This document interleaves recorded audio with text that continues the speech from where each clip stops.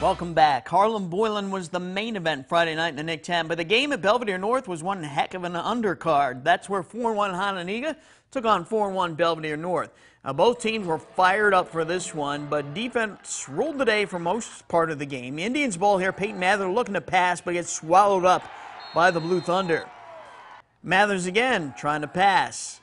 North's D-back. Miles Davis comes in with a great break up there. Now to show you the kind of day the Indians had early, that's Braden Sales with what looked like a TD go off his fingers. Blue Thunder got the ball after that, and that's Miles Davis making a play on the offensive side for a good gain there.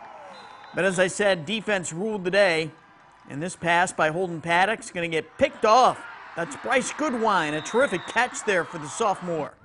However, Belvidere North was able to shut them down and get it back, and there's Tyron Breaks breaking tackles for a big gain. They get to the one, and there they give it to him again as he powers his way into the end zone to give the Blue Thunder the lead in the second quarter. And North went on to win this game 28-14.